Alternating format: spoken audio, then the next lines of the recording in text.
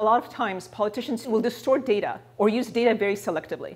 And what I think we ought to do as voters is to basically use the tools, not just of political science, but of journalism, of history, of sociology, of economics, to better understand exactly what's going on in our country, and therefore which politician or which party is better able to serve our interests as citizens and as individuals.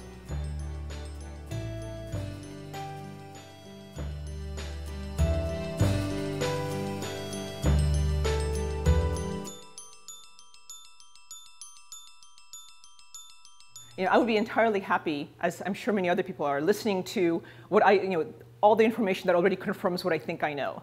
But the best way to really become an informed, sophisticated voter is to look at the blogs and the newspaper outlets and the commentators that you normally want to dismiss or ignore. Foreign commentary, for example, The Guardian, The Economist, British and international press and how they view the United States. Independent sources of information, such as the Congressional Budget Office.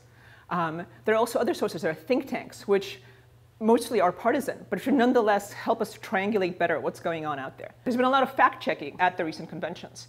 In fact, fact-checking has become sort of a cottage industry, both among political scientists and among commentators.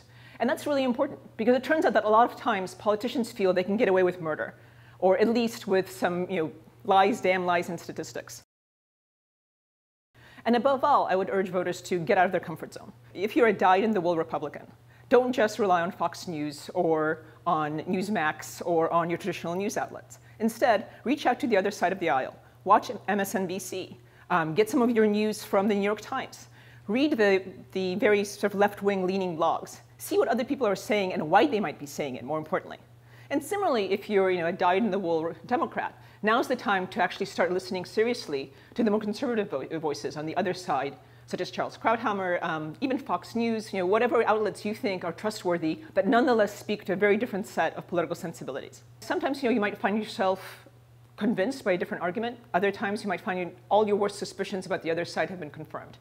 But at least I think there's a much better chance of becoming a sophisticated voter if we do and try and force ourselves to get our information from unexpected and a lot of times suspicious news sources. The one thing we can do to become better citizens and better voters is to overcome this kind of bias, to try and sort of inform ourselves, gain new sources of information, gain new sources of data analysis, and try and sort of wrest ourselves away from these comfortable habits of the mind.